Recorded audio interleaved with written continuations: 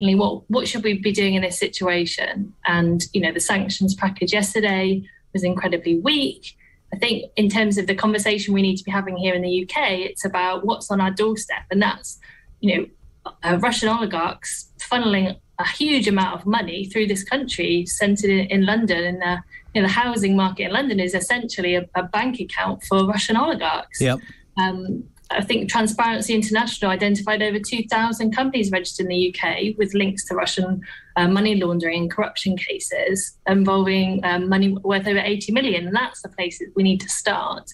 None of this has been tackled by sanctions. And Boris, unsurprisingly, has been incredibly weak on Russian dirty money, enabling Russian oligarchs to increase funds. And actually there's been alleged connections between the Conservative Party and individuals linked to Russia. Yep. I think we're not in a great situation with Boris as our leader at the moment.